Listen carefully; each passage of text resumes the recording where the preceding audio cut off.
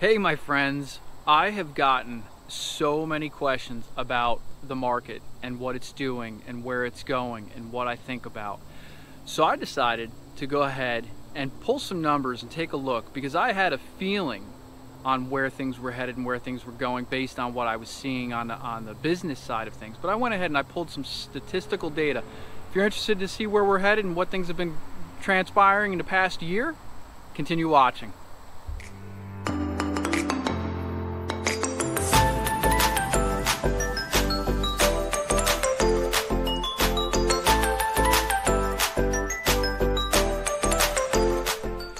So the numbers and the stats I pulled are for the local area, including Brunswick County, New Hanover County, and Pender County. And don't mind me, I'm going to look at my numbers from time to time, so I'm going to look away from you. That'll give you an opportunity to sneeze or whatever.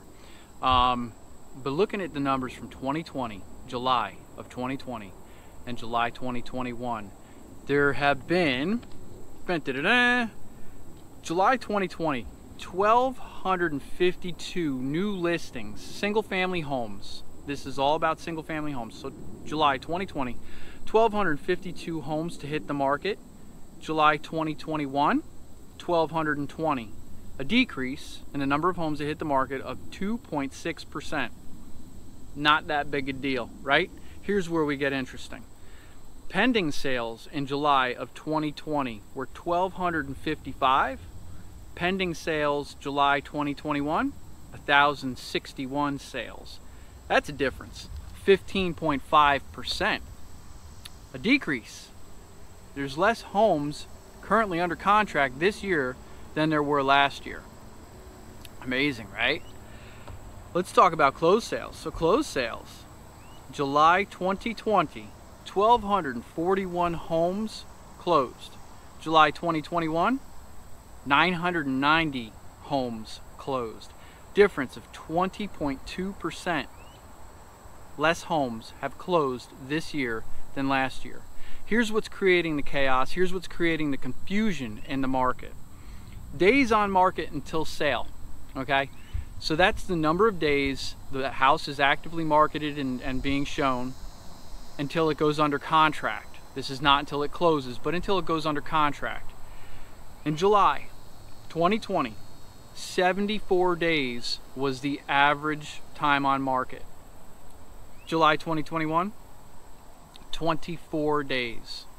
So the houses that are going under contract much quicker as a general rule than last year, creating this idea that the market is still off the hook, when really these numbers are telling us it's changing. But anyway, let's talk about the percentage. Days on market, last year versus this year, a 67% decrease in the days on market.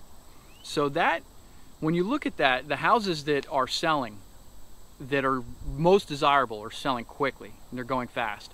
But overall, the percentage has dropped in the number of sales pending and the number of sales sold from last year.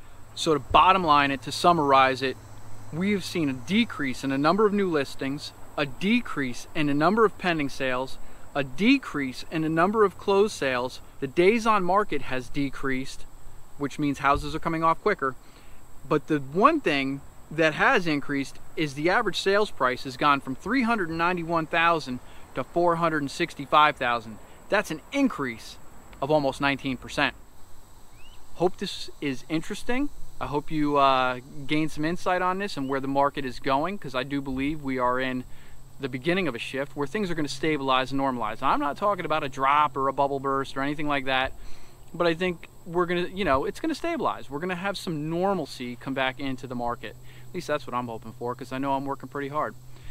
Anyway, thanks for watching. I'm Jan Roggeman, also known as the Active Realtor. Appreciate you and everything you guys do for me. We'll see you next time.